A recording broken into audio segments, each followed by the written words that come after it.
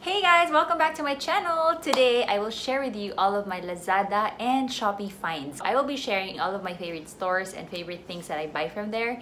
So if you are interested, then just keep on watching. First of all, I just want to be honest with you guys. Hindi ko talaga agad nagustuhan yung Shopee and Lazada. Kasi ang tagal ko bago naintindihan kung paano ang proseso. Lagi ako nagpapabili na lang kay doon. Kasi siyang mahilig mag-shopping doon eh. Hindi ko maintindihan kung bakit iba-iba yung shipping, kung bakit iba-iba yung may mga stores pala. Basta, hindi ko siya mag-gets. But eventually, naintindihan ko na yung Lazada. I think first na nakapagpatiwala sa akin sa Lazada is when Sunny's face is there na. So, sa Lazmall. So, feeling ko parang legit nga siya. However, laging sinasabi sa akin ni Don na mas mahal nga sa Lazada than sa Shopee. But I feel more safe sa Lazada. So, everything na electronic or anything na mahal sa Lazada ko siya binibili. And then sa Shopee, to be honest, very last option ko na siya. Sorry sa mga ma-offend ko. Pero personal opinion ko lang naman to. Pag may bibili na akong item, of course, pinaka first option is to see it sa mall or somewhere. Second is Instagram. And pinaka last option ko na talaga, kung hindi ko sila makita anywhere else, I will look at Shopee. Kasi I think lahat ng kailangan natin na hanapin nasa Shopee. Pasensya na kayo sa ingay ha.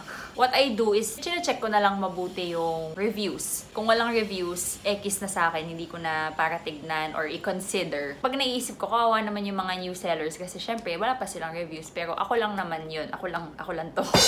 Dapat daw, lagi ko i-consider yung cash on delivery para kung dumating yung item sa'yo is sablay or hindi dumating at all, wala kang loss. So, yun na lang yung ginagawa ko. So, anyway, daldal ko na naman. Let's just proceed. Yun lang yung gusto kong sabihin. So, let's start with my Shopee finds. Unahin na natin sa suot ko. Ayan o, ang cute no. Pambahay. I bought a lot of this. Nito lang nag-ECQ kasi nga araw-araw nasa bahay. Tapos sobrang init. Actually, ito, sa Shopee, ako unang nag-consider na maghanap. Kasi gusto ko yung mura lang talaga na pwedeng i-wash and wear. Tapos ang hanap ko talaga mga tube tops kasi naiirita talaga ako. Basta gusto ko laging nakalabas yung shoulders ko. Gusto ko siyang free para ma-press ko ako. I put everything in the screen and also down below para i-click nyo na lang. So that's what I'm gonna do, okay? So this is from Janelle's and I bought 16 of all of this. Mura lang kasi. Range siya from 42 pesos to 99 pesos. I think ito yung pinakamahal kasi marami siyang mga garter. So but I bought it in all colors. Napaka-cute kasi. Tapos kahit di na mag-bra, walang chismis, hindi makikita. Pero bumili din ako ng mga tube na simple lang na mga ganito. Ito, favorite ko din to. Parang ito, 70 pesos lang. I bought it in a lot of colors also. So, parang tube. Pero may manipis na spaghetti strap. Actually, pwede nga din pang-alis to eh. O, diba? Ang cute! Kaya lang, medyo masikip siya sa kilikili ko. So, I'm considering na gupitin na lang tong mga tali na to. Ang cute sana eh. Ang ganda niya kasi sa picture. Malaki pa nga yung boobs ng girl sa picture. Pero parang, yan, parang ganito. Pero sa akin, this one, parang, siguro dahil broad yung shoulders ko, ganyan siya kataas. Naiipit yung mga kilikili fats ko na ganyan. So, medyo hindi siya comfortable for me. Pero try nyo muna kasi baka mas maliit yung ganito nyo sa akin. But I super like it. And it's just 70 pesos, ganyan. Kaya binili ko lahat ng colors. Napaka-cute. Ang dami. Ang dami talaga. Oo, ang dami ko binili na gano'n. So, favorite ko itong style na to at saka itong mga ruched na keme. So, yan. Super duper mura and perfect if nasa bahay lang palagi. And then, second na lagi din natatanong sa akin is the amber bottles that I use here at home. Ang hinahanap ko, plastic lang sana. But, sabi niya, hindi naman daw mabigat kasi ito babasagin nga itong mga to. Which is super nice. And the good thing is that, kasi na-realize ko, yung mga essential oils pala, hindi pala pwede sa mga plastic containers. Young Living essential oils kasi it's very strong. So, kakainin niya yun lang yung plastic. Which is why it's so good kasi itong mga to babasagin. Madami akong binili. Iba na sa baba. This is 150 pesos lang, the 500 ml. Super good quality. All of my cleaners nakalagay sa ganito. It looks so pretty. Nilalagyan ko na lang siya ng label. If you're gonna ask, the label maker that I have is from Brother, the P-Touch. So, ako na lang gumagawa. And buti na lang, medyo malapit siya sa akin. That's why I messaged her sa Viber and napag-grab ko agad. So, nakuha ko agad. So, she's a really nice seller also. And may mga 250 mls na wala sa Shopee that time. And she told me na meron siya. So, I also got a few. So, yan. Ito for alcohol. Tapos ito wala pa. Twice na ako nag-order sa kanya eh. So, repeat order. So, yun, nag-essential oils na nga din ako. I saw this in her website. Actually, gusto ko yung 2 ml sana. Pero wala nang stock. But look at this. Sobrang cute. Mga 1 ml na roller bottles. Oo, diba? So, since nag-blend-blend na ako ng mga essential oils recently, I decided to buy this para maggawa ng mga blends and itry muna. Kasi, sayang yung oils eh. Kung hindi ko naman magustuhan, tapos 10 ml agad o malaki agad, sayang na yung oils, diba? So, if magustuhan ko yung mga master blends na to, tsaka ako bibili ng malalaking roller bottles. So, that 4 pieces is only 90 pesos. O, diba? Tapos, I also bought 4 pieces of this. Yung isa may laman na. Yung mga may dropper. This is also babasagin. Pati yun, babasagin. So, perfect siya for my essential oils. Kasi most of this ones, mga plastic nga. But this is 4 pieces and 100 pesos lang din. Next one na lagi din natatanong sa akin are super duper cute terracotta pots. Ayan o, napakaliit, napaka-cute talaga. Lagi ito natatanong sa akin kasi di daw nila in-expect na may ganito kaliit. This one is 25 pesos each lang. Sobrang dami ko nang nabiling ganito. Siguro nakailang orders na rin ako kasi pinang-gift ko din siya. This ones I get from Likha Project House. Ang problema lang dito, malayo ata to, nasa province, so medyo mahal yung shipping. So sulitin nyo na, damihan nyo na lang yung order para masulit kasi isipin mo kung bibili ka ng isa 25 pesos lang, tapos 100 plus yung shipping, diba? So, I always buy like mga 10 pieces, ganyan. Problem lang here is wala siyang butas. Ito kasi air plant lang naman to, so hindi niya kailangan. But for the ones na may mga soil, ako na lang ang nagbubutas. I drill a hole. Another one that I really like in Shopee is Jukai Kai sale. And those are mostly mga clothes. Pero ang binibili ko doon, mga sleepwear. 350 pesos per pair lang. Lagi ding nakukutan yung mga tao na nakikita sa story ko. Ito yung favorite pantulog ko, yung pair na ganitong short sleeves and then shorts. So, sobrang ganda ng quality. Nakakaaliw kasi merong pocket. And pag may pocket kasi mahal, mahirap kasing gawin. So, for 350 pesos a pair, tas may pocket. I mean, I don't need a pocket for sleeping, but you know what I mean. I only have 2 pairs kasi nag-try ako ng other store na may nakita akong cute pero hindi ko papakita dito kasi hindi na sila cute. Nag-shrink ng bongga pa. Sikip-sikip na sana. So, babalik na ulit ako kay Jukai Kai. Sobrang tagal na nito sa akin. I think more than a year. Wash and wear. Maganda pa rin yung quality. And then, last 2 that I always get asked about kung saan ko nabili. Foam brick wallpaper na nandun sa aming guest bedroom. Akala nga no iba, real brick. Tapos pininturahan ng yellow, but yun. Kasi gustong-gusto ko talaga ng yellow wall. Kaka-happy kasi. Actually, yung mga yon hindi na ako naghanap si Don. Kasi nga mahilig talaga siyang mag-search sa Shopee ng mga gamit niya for the house, for his carpentry.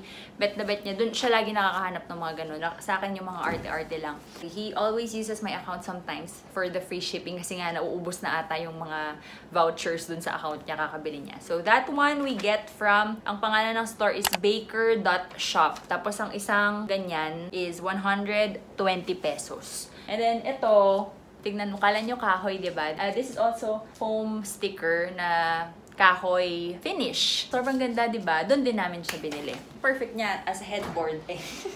As a headboard kasi malambot. The other one that we always get is the backsplash that we have in our kitchen. Daming may akala na tiles yun. But that is a 3D sticker.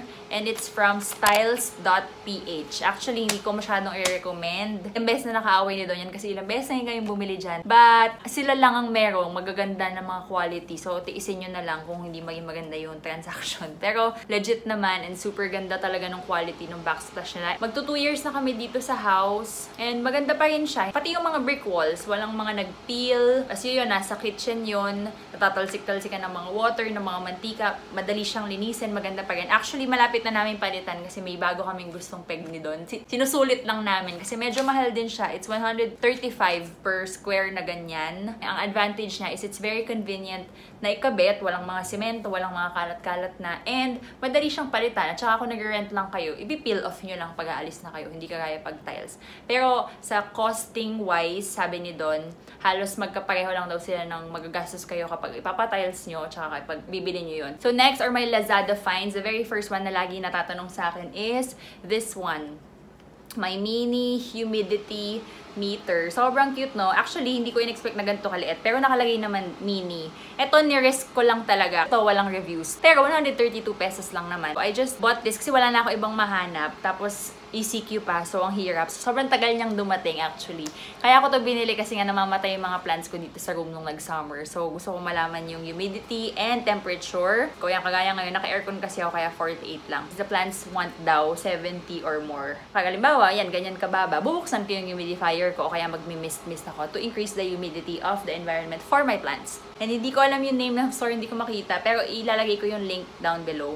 Sobrang sulit siya. Ewan ko kung matagal dahil ECQ or matagal talaga siya. Kasi galing din siya sa ibang bansa. And napaka-sturdy niya. Mabigat siya. So I think sulit naman siya. I really like it.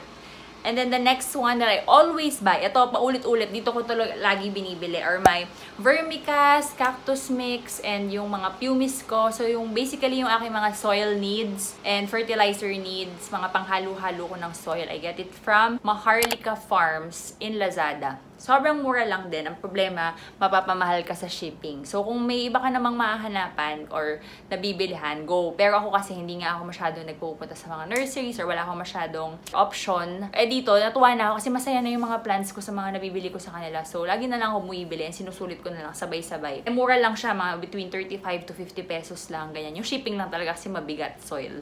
Happy yung mga plants and lalo yung vermicast, sobrang ganda. Ko dati namamatay lahat ng mga cactus ko. Ever since I bought cactus mix from them at doon ako naglalagay. Ang ganda, dami ko ng cactus and buhay na buhay sila. Nakapag-propagate pa. So, I really believe na maganda yung soil nila. Next one is my favorite na store sa Lazada. Oh my God.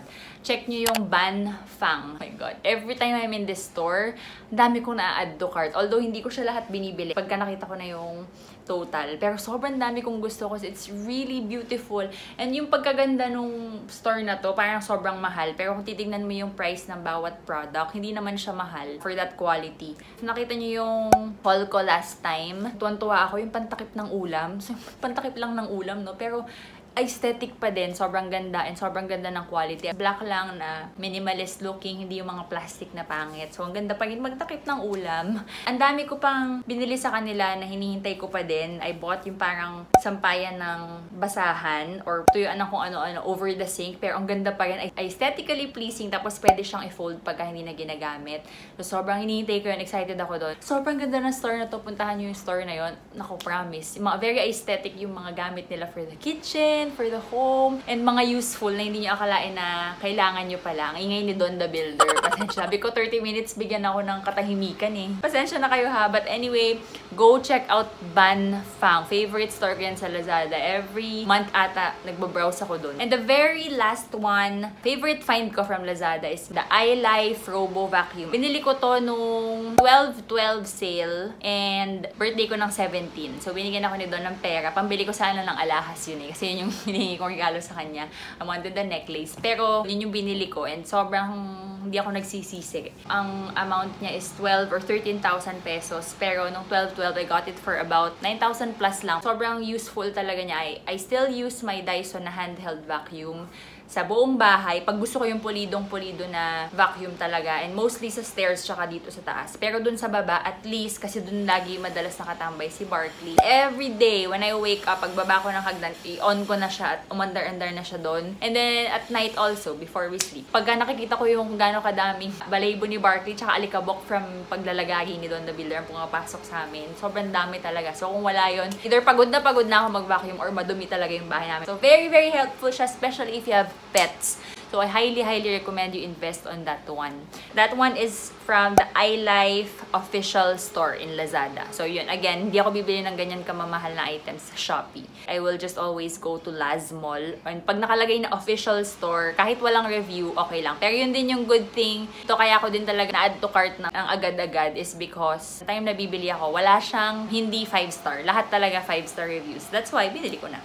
So, yun. Those are everything that I can share with you. Konti lang. But, ayan yung mga palagi yung tinatanong sa akin kung saan ko nabili. And may mga nag-request kayo sa akin na i-share ko daw yung mga Shopee finds. Pero siningit ko lang din yung Lazada. So, I hope na enjoy nyo tong video na to. By the way, thank you so much for everyone who joined my giveaway. And congratulations to the winner. I'm so sorry sa lahat ng mga hindi napili. But I promise you, as long as magtuloy-tuloy ang success nitong ating channel, then I will always give something. Hanggat kaya ko, mag-share ako. Okay? Huwag na kayong masad kung hindi kayo napili. But thank you so much. I read every single comment and sobrang touched talaga ako. Nakakaiyak yung mga comments. Nakakatawa, hindi ko akalain na ganun na yung mga impact ko sa inyo, sa mga videos ko kasi akala ko puro mga kaartihan lang naman ang ma-share ko. But again, thank you guys so much for the support and for joining the giveaway. I hope you guys enjoyed this video. If you did, please give this a thumbs up. Please subscribe if you still haven't para marami tayong giveaway na parating. And I will see you on my next one. Bye!